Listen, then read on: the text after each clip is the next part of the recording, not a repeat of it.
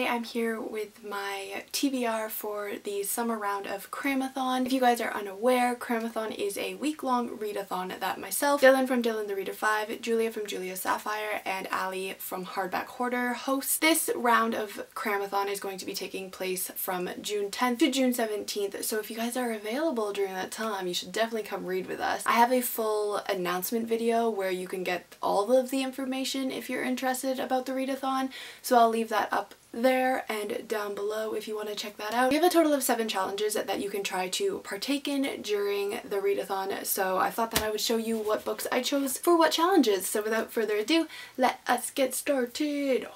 So the first challenge is to pick a book that you think you're going to give 5 stars, so a 5-star prediction. I chose Keep Her Safe by Sophie Hannah, and I think that this book sounds so ridiculously good. It's about a woman named Clara who decides to check into a 5-star hotel spa resort. When she arrives, she lets herself into her hotel room to find that it's actually occupied already. She thinks that she recognizes the woman in her room already, but she's not 100% sure because the person who she thinks the woman is the most famous murder victim in the country. Her name is Melody Chapa, and her parents are actually on trial right now for her murder. It's basically the story of Kara trying to figure out if this actually is Melody or not, and I just think that it sounds really intriguing, so I'm very excited to read this one. I'm definitely gonna be picking this one up. The next challenge that we have for this CRAMATHON is to read a book outside of your comfort zone. So I chose Welcome Home, and this is an anthology which is edited by Eric Smith, and I have never actually read an anthology, so it's basically just a bunch of short stories, but as I said,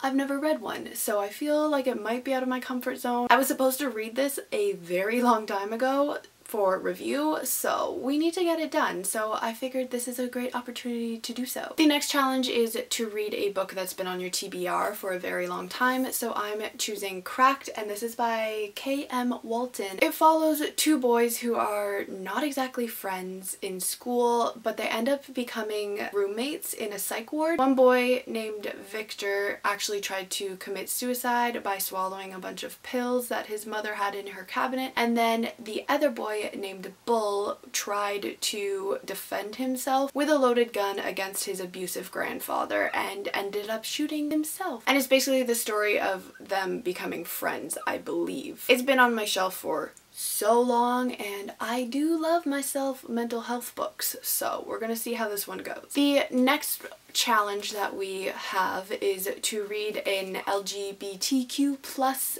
Own Voices novel, so I am reading Before I Let Go by this author's name that I can never say, Marieke Nijkamp, and this is apparently an Own Voices Arrow Spectrum book. I don't know if this is actually accurate or not, but I googled it because I could not find a book on my shelf that I knew for sure was an Own Voices, so hopefully it is. We'll see. If you guys are interested, we actually put together a couple of resources to try to find LGBTQ plus Own Voices books, which we have linked to our Twitter, I'm pretty sure. So if you go to @CRAMATHON on Twitter, then you can probably find the resources that we put up. The 5th challenge is to read something that's not your standard novel, so I'm going to be listening to an audiobook, and the audiobook that I chose is For Every Last Lie by Mary Kubica, and it's about a woman named Clara whose husband ends up dying in a car crash, and the police deem it as an accident, but Clara is not so sure because her 4-year-old daughter Maisie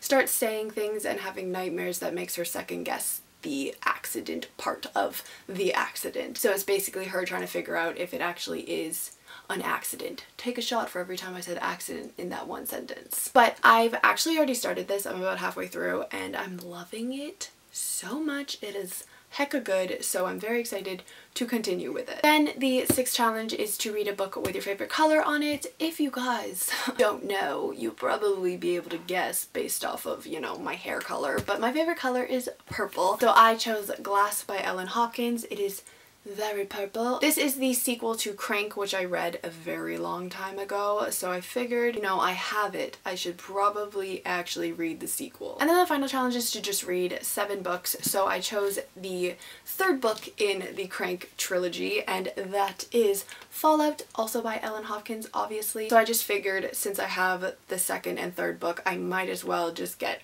them over with, and also these books fly by, so they are perfect for CRAMATHON. Alright guys, so that is my TBR for CRAMATHON. Hopefully I'll actually read them all. I'm not doing anything that week other than working Friday, Saturday, Sunday, so I should be able to read quite a bit. So let me know down below if you plan on joining us and what you guys are planning on reading, and I will see you all in the next video.